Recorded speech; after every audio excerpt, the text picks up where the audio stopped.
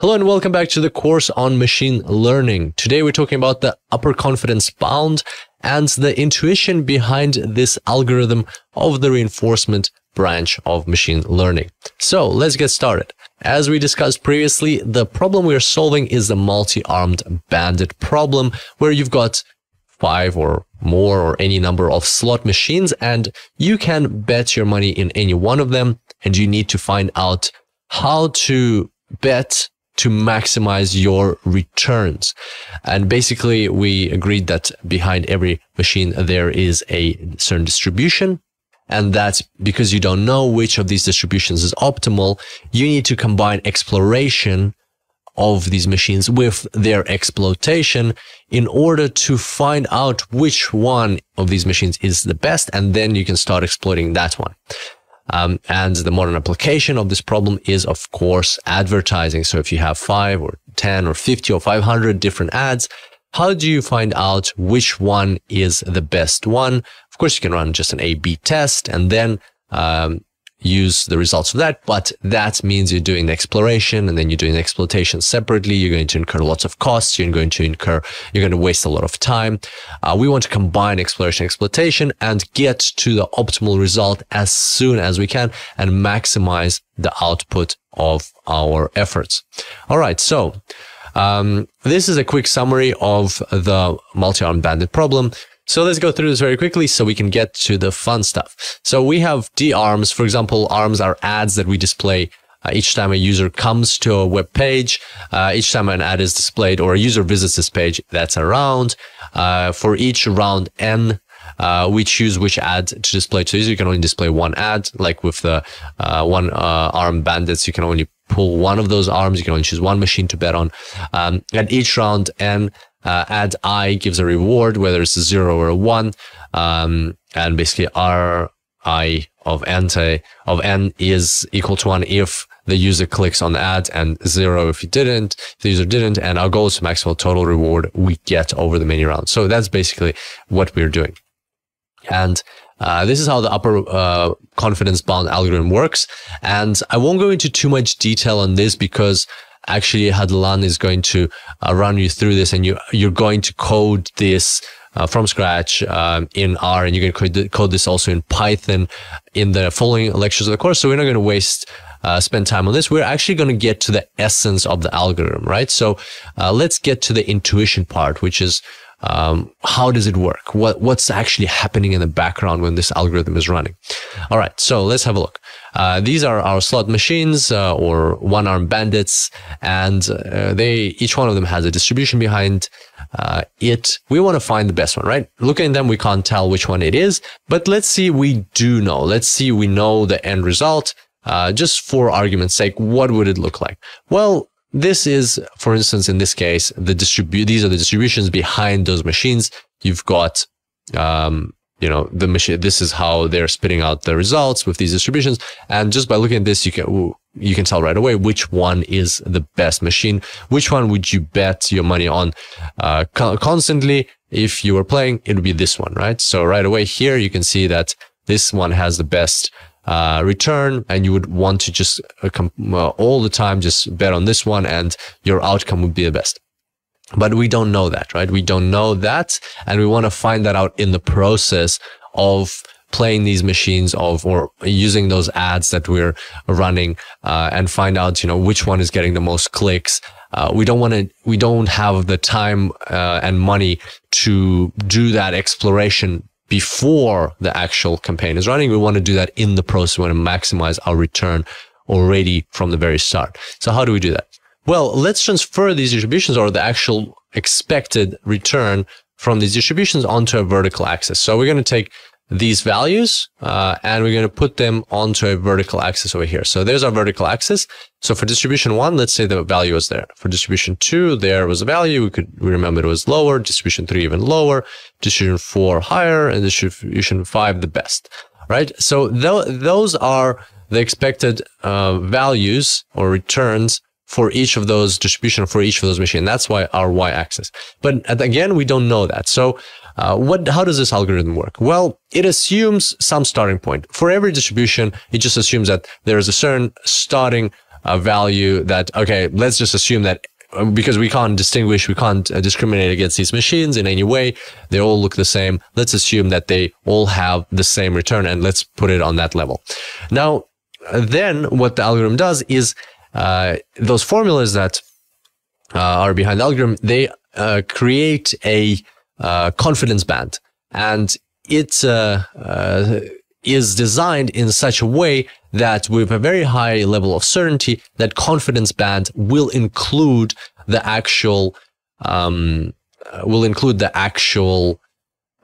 or the actual expected return. So basically, the first couple of rounds are going to be trial runs. So we're going to intentionally just try out the machines at least one time each in order for us to be able to place this value here and come up with a confidence band, which is going to be very large. So at the very start, it's very large, but it is designed specifically in a way that the expected value, which is this one over here, with a very high level of confidence, falls inside this confidence with a very high degree of certainty, falls inside this confidence bound, which is built around this red empirical value which we have derived. And at the very start, it's all the same, right? So, and then how does this algorithm work? Well, out of all of them, we pick the machine with the highest confidence bound. Right now, it can be any of these machines, right? They all have the same confidence bound. We're talking about the upper confidence bound. That's why the algorithm is called the upper confidence bound.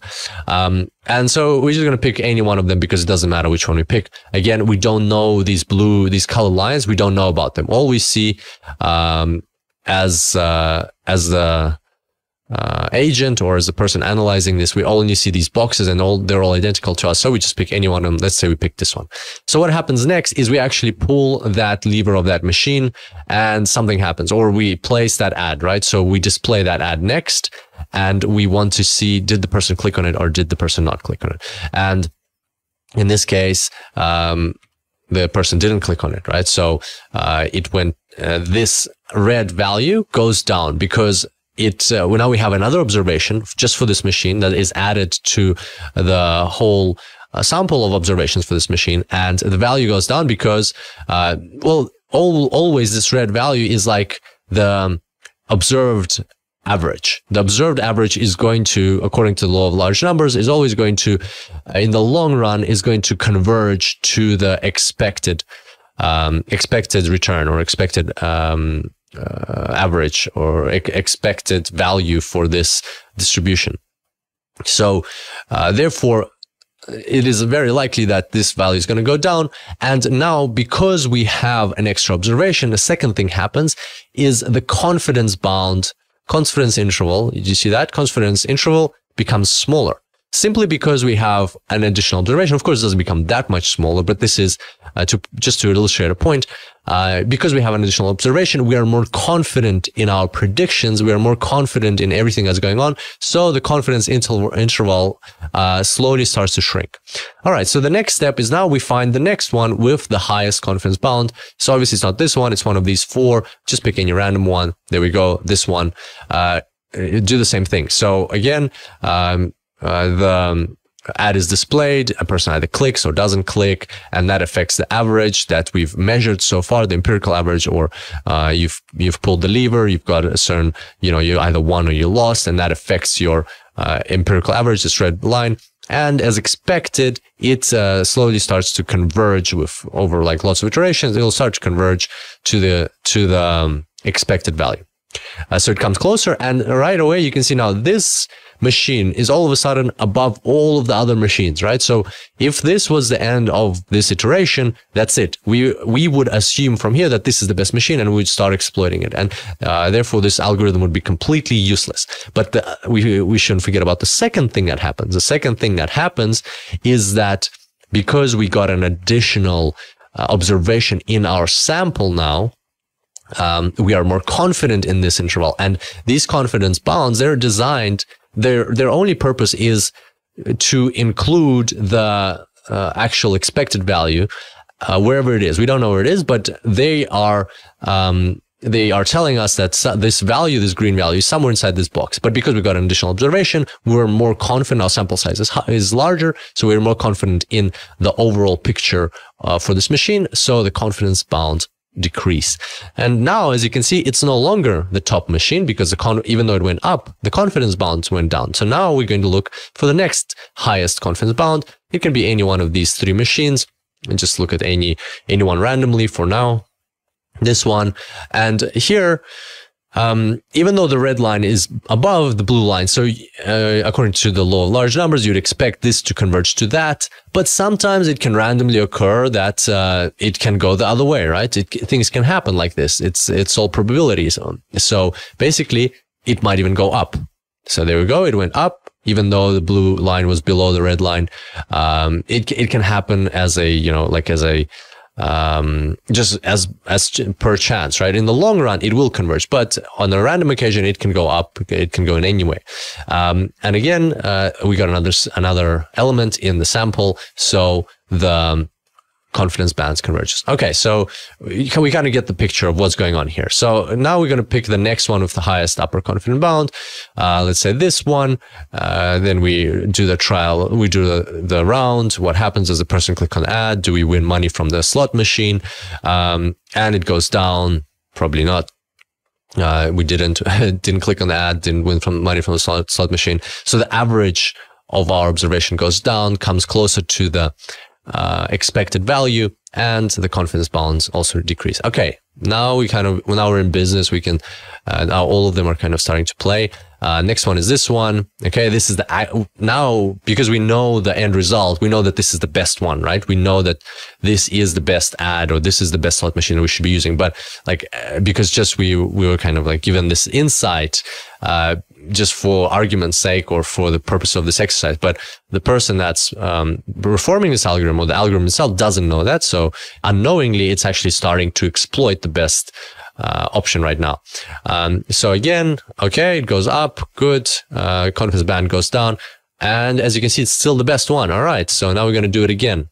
We're going to use this one again. And it comes closer, but the confidence bound goes down. Again, this is all just for illustration purposes. Of course, it's not going to go down by that much just because of one observation, but we don't want to be sitting here through 1,000 iterations. This is just to demonstrate the overall picture. So even though we exploited the best option, by exploiting the best option, we're decreasing the confidence bound, which gives an opportunity, or by exploiting any option, if it keeps going up, because it keeps being good, because we're building up the sample size, this gives an option to the other, it gives opportunity to the other options or machines or ads to have a chance in the play, so that we're not just, we're not biased towards which one we think is the best or optimal outcome, optimal machine. So now that we move on to this one, same thing, comes closer, bounds decrease.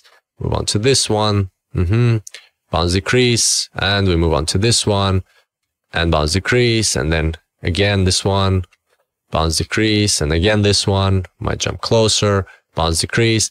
And even though we were very close to, finding the solution that's that one, the bounds decrease so much, and you'll actually see this in the practical application, the practical tutorials that are following, that sometimes we'll, after using the optimal option for some time, the algorithm will still switch to a suboptimal option just because the bounds are decreasing all the time. And then we'll use this one, bounds will decrease, and now we're back to the best one, bounds decrease, and then we're just going to be exploiting this one and exploiting this one and exploiting this one because we found out that it's the best one.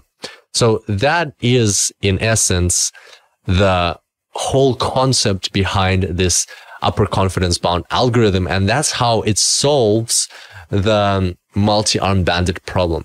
It's a very interesting solution, much more sophisticated than just selecting randomly or running an A/B test and then selecting the option that won. So if you're in advertising, or if you've got campaigns, or if you come across problems that are similar to this, always just remember about the upper confidence bound algorithm, and you can apply this in your work as well. Very powerful algorithm. And on that note, I hope you enjoyed today's tutorial. In the next couple of videos, Hadelan will take you through the programming of this algorithm, both in R and in Python, and you'll get your takeaway templates. And I can't wait to see you next time when we'll be talking about the Thompson sampling algorithm. And until then, enjoy machine learning.